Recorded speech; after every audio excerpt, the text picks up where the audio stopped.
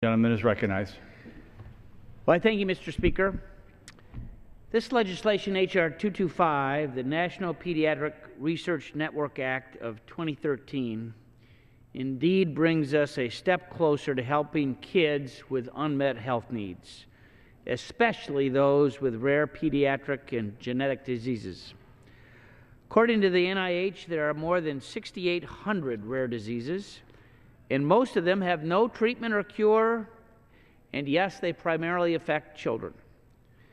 I've met a number of times with one family in my district, the Kennedys, who have two precious little girls, Brielle and Brooke. I actually call them Sleeping Beauty and Cinderella.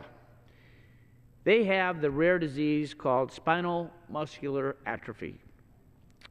They're great kids, and Brielle and Brooke have been little warriors in our effort to make the National Pediatric Research Network a reality. It's so difficult to conduct research into these diseases due to the very small number of people with that disease, but tonight, we're working to provide families like the Kennedys and so many others with greater hope for a cure and advances in treatment. This bill is going to support and coordinate research on rare pediatric and genetic diseases and help improve the health and well-being of these kids afflicted with these diseases. This bill establishes a national pediatric research network comprised of pediatric research consortia. This consortia is a proven way to overcome the gaps in research. They include leading institutions that act as partners to consolidate and coordinate research efforts. They're going to promote efficiency and collaboration, which is especially important when a disease impacts just a small number of kids.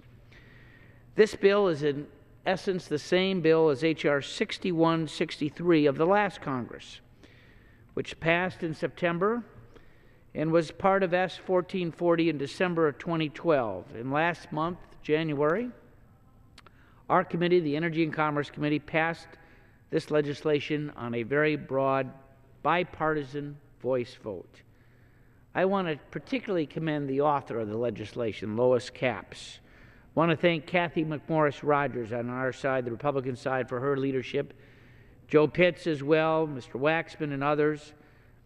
This is a bill that all of us should support, and I would urge my colleagues to do the same thing. It was unfortunate that last year it took the House a little while to pass this, and in the last waning days of the session, we couldn't get the Senate to move.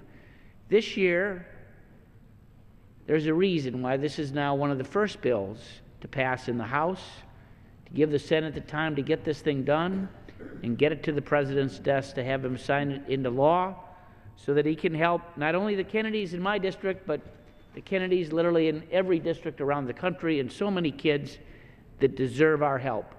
We can make a difference tonight, and we will when we pass this on a bipartisan vote. And I thank all those members and staff particularly for getting this to the floor in such a timely fashion, and I yield back the balance of my time to the Chairman of the Health Subcommittee, Mr. Pitts.